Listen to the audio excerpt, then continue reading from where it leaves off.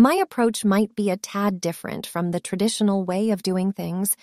You know, the whole sketch, line art, flat colors, yada yada. Yeah, those are great steps, especially if you're a beginner, but for me, it's just too many steps for a doodle. So here's what I do. No sketching, no fancy line art. We're jumping right into the action with some bold, flat color shapes.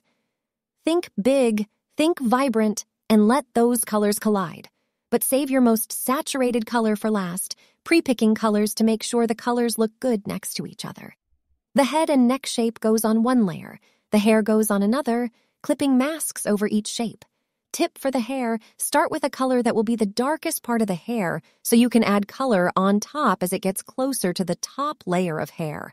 Now, once we've got our blobs, we start smacking in some details. Let's figure out where the eyes sit, simple vertical ovals, draw in a sassy top lip, and don't forget the underside of that nose. Oh, time to add those highlights and blend them back. I'm a master of trial and error.